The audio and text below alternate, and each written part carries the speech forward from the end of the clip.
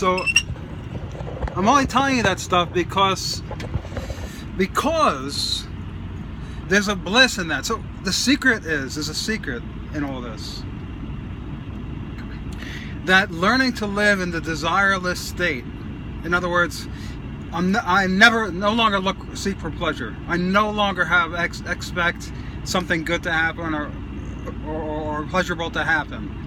So I'm not seeking anything. It's called the desireless state. So in other words, whatever it is that I'm doing right now, I'm perfectly content. It doesn't mean that I don't make plans.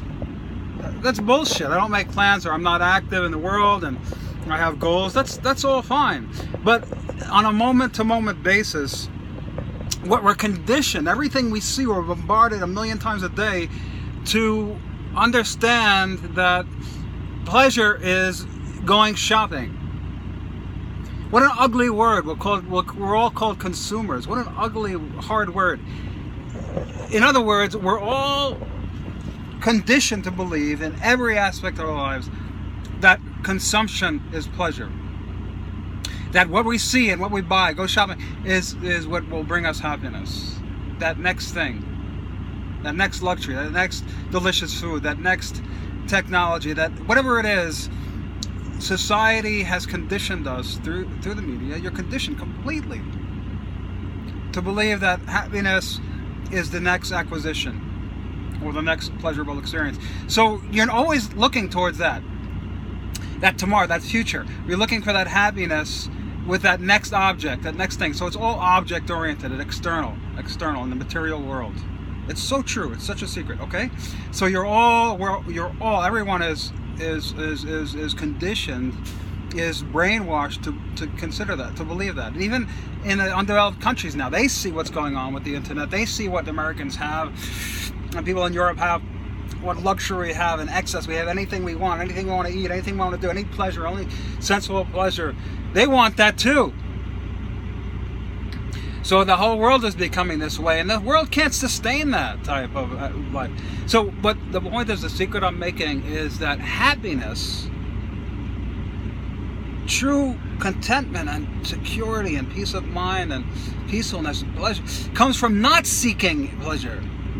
It comes from the denial of that pleasure impulse, that pleasure principle. Learning to abnegate that need, to get rid of entirely that functioning of the psyche, that lie, that it's the next thing we can consume or purchase that will make us happy. Bombarded by images when you go on the internet, anywhere, TV, anywhere around you, this whatever it is, glamour, fashion, technology, clothing, foods, things to make your life easier, conveniences, all these things.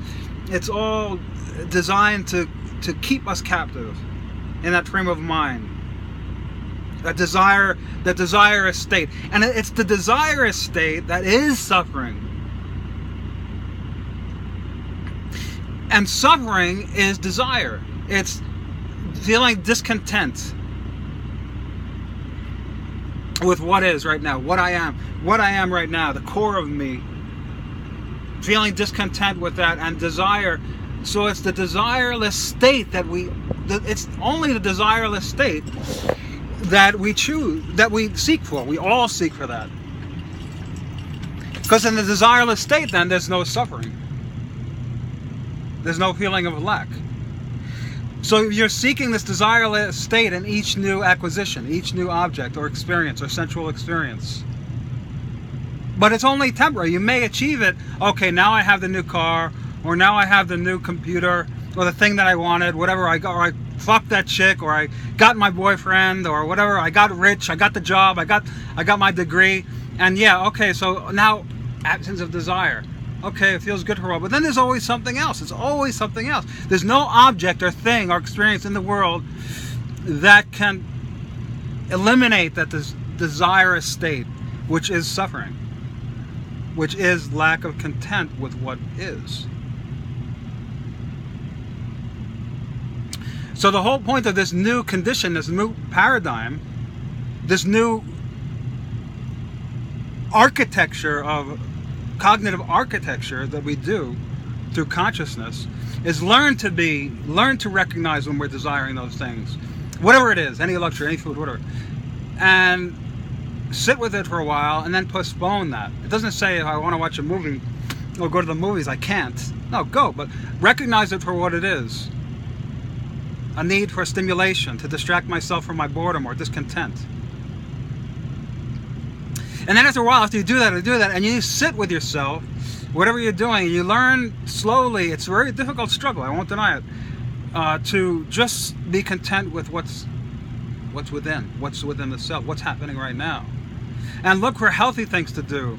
Taking a walk in solitude, studying some beneficial material, listening to a talk.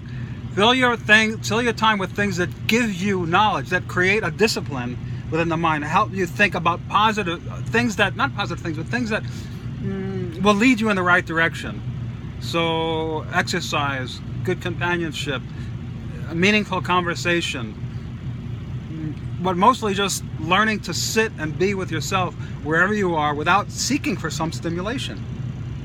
That's the hardest thing you'll ever do. But once you do that, and you achieve the desireless state, you'll find a bliss that's beyond your wildest experience, your wildest dreams.